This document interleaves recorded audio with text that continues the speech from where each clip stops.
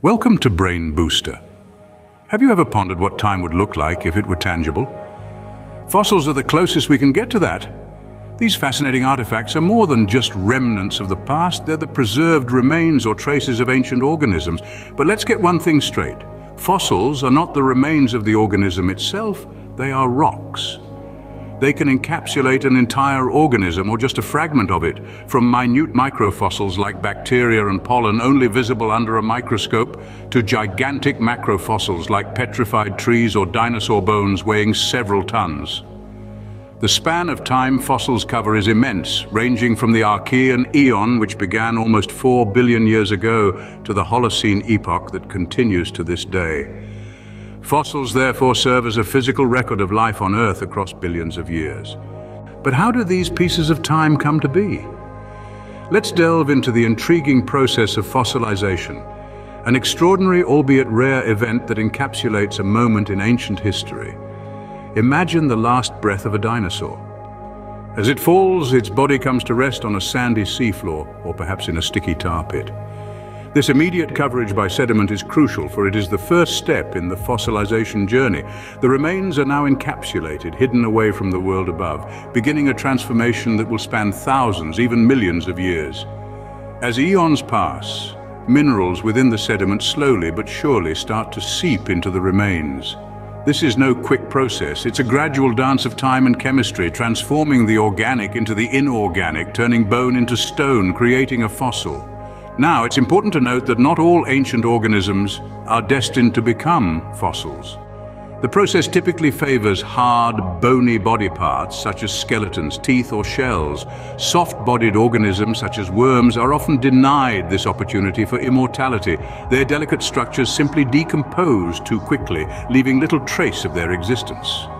However, nature has a knack for breaking its own rules, and in the sticky resin of ancient trees we find exceptions. This resin over time can fossilize into amber, preserving the bodies of many delicate soft-bodied organisms. Ants, flies, mosquitoes. These tiny creatures, often overlooked in their time, are now frozen in golden eternity, their intricate details impeccably preserved.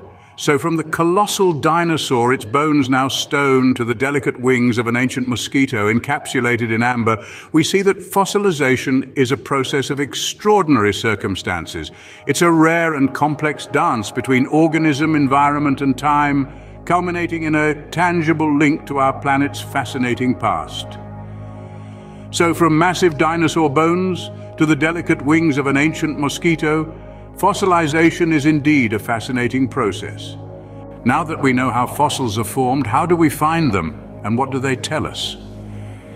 Enter the paleontologists, the intrepid explorers of our planet's ancient past.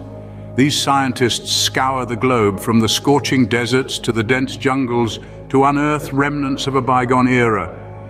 Their discoveries offer us a glimpse into the lives of creatures that once roamed the Earth, from the smallest microorganisms to the largest dinosaurs. But fossils are not just curiosities of the past.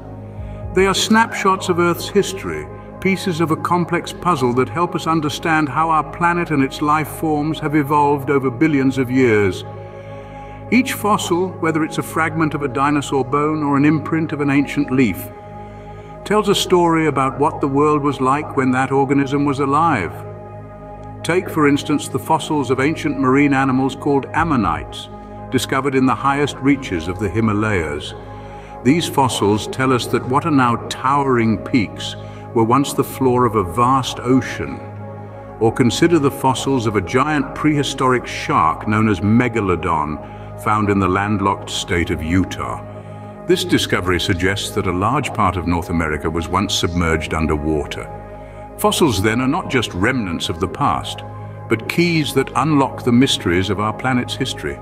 So, we've journeyed from the formation of fossils to their discovery. We've delved into the intricate process of fossilization, highlighting how the preserved remnants of ancient organisms, from microscopic bacteria to colossal dinosaur bones, are transformed into fossils. We've also explored the invaluable role of paleontologists, those dedicated researchers who unearth and study these relics of the past. Through fossils, we get to touch, see, and explore the deep history of life on Earth, a privilege that is as humbling as it is enlightening. Thanks for watching. Don't forget to like and subscribe.